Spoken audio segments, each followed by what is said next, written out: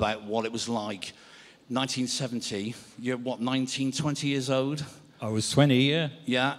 You get a job at Abbey Road, and suddenly you're working on Apple Records, you're working with John Lennon, you're working with Yoko, you're working with George, you went on to work with Paul. What was that like? 20 years old and you're working with 4 of the biggest names in the world.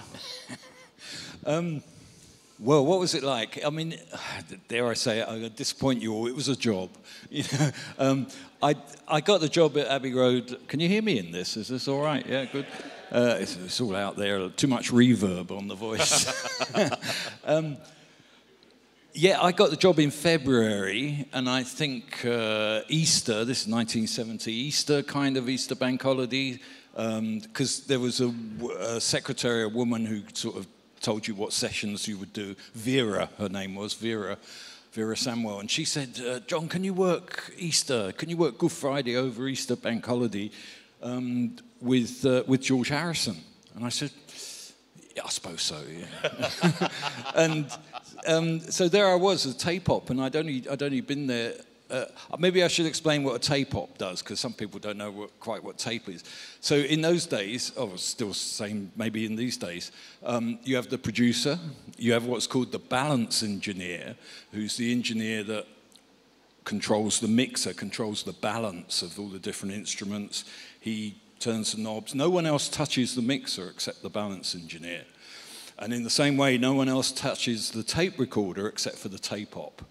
So the tape op's job was really to take command of the tape, which of course is precious, because if you destroy it or if it messes up or breaks, then you just got to record it again. You know, it's all over. There's no sort of undo button if anything happens on the tape. So it's a full-on responsible job being a tape op.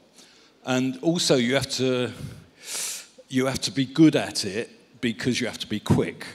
You know, you have to, if someone says, you know, go to the second verse, and you have to know where the second verse is on the song, on the tape, on the timer, and go there immediately. And similarly, when someone says stop, you have to suss out what's going on in the room and whether the person telling you to stop is actually means stop or carry on. Because very often, the first thing you do, someone says stop, and you stop the tape, and everyone looks around and goes, what'd you stop for? And so you kind of learn being a tape op, but it's quite a responsible job, really. Yeah, I bet. And, you know, kind of like if you want to go to the toilet, you have to put your hand up and the session stops because no one else will run the tape. So I'd been in the job for, I don't know, a few months, really, and was dead keen to get on. And George Harrison came in with Phil Spector, Ringo, Klaus Voormann, and I think the first 2 days we did some demos. Demos being Klaus and Ringo and George playing, and Phil Spector. And we recorded loads of tracks. You can get it all now on the box set, of course. And, you know, I didn't realise all this. It was only through the recent box set that all that memory came back of what we actually did, you know. Anyway, after 2 days, the following day, suddenly the room was full of people.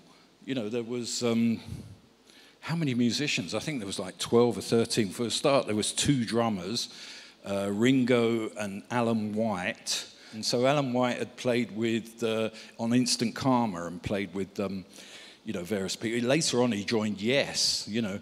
And then suddenly, the room was full of Americans, and it was what became Derek and the Dominoes. So we had 2 drummers. We had Jim Gordon from Derek and the Dominoes. We had Carl Radle from Derek and the Dominoes, plus Klaus Voormann, and loads of piano players. We had, what's his name, Gary Brooker, Gary Wright. You know, someone said, oh, can you plug in the Wurlitzer electric piano? So I went out and sort of tested it, and Phil Spector goes, can you play piano? Do you want to play on this track? And I'm like, no, I can't play, really. And it was basically... You didn't hold a gun to your head and say, play! Yeah. Yeah. Now, I've got to say, with Phil Spector, actually, I never saw any guns. Yeah, good. I never saw any drinking either. He was pretty sober. I don't know if he was taking pills, but he was great. He was really in control of the session. You know, he was the producer. He was the man. Like, nothing happened. Everyone looked at him, at the end of the take to see if it was any good, and he gave all the instructions on the talk back, and he would stop a take and go, "Oh yeah, Badfinger, second guitarist, you got 4 guys playing acoustic guitar," and he'd say, "Oh, second guitarist, you playing a different rhythm?" And they go, "Oh yeah, I was just going to try something out." "No, don't try anything out, just play what you're meant to play." You know, so he was controlling the orchestration and everything. And of course, it was all made up at the time. Like every day we'd do a different song, and they'd kind of jam it, I suppose, until we got a good take. You know, there was arrangements, quite tight arrangements. And of course, what you hear on All Things Must Pass is as it happened, really. I mean, you know, it was... how many weeks? I think it was about 4 weeks, maybe 5 weeks recording, nearly every day, a couple of days off. So it's all pretty intensive, you know, and you never knew who was going to be in the studio, you know, who was going to turn up. Anyway, so that was my summer. And then come September, it was John and Yoko, Plastic Ono Band.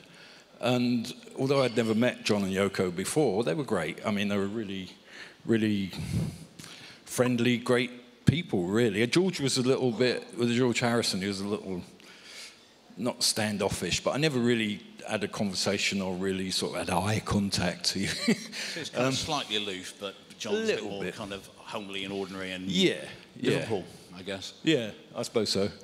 And Yoko was just there all the time, really.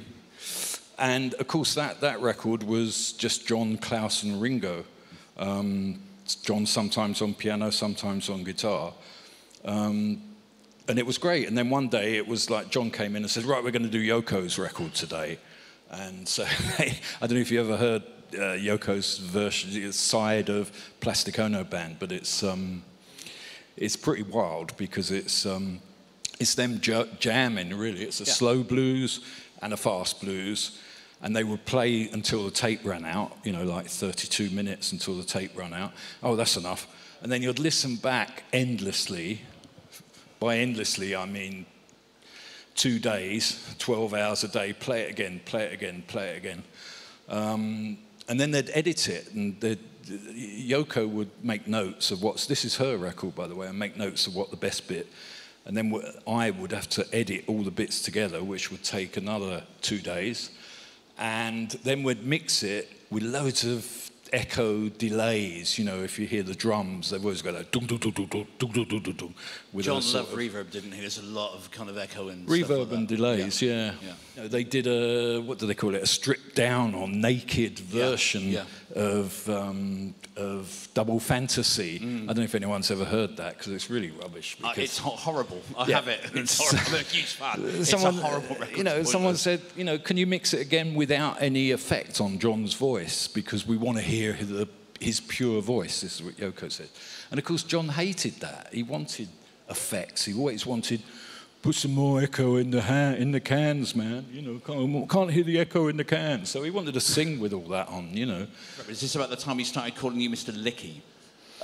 Leckie, that's right. When the record came out, if anyone wants to check, when the record came out, I was very lucky to get a credit, actually. It said John Leckie. They spelt my name wrong, Lickie.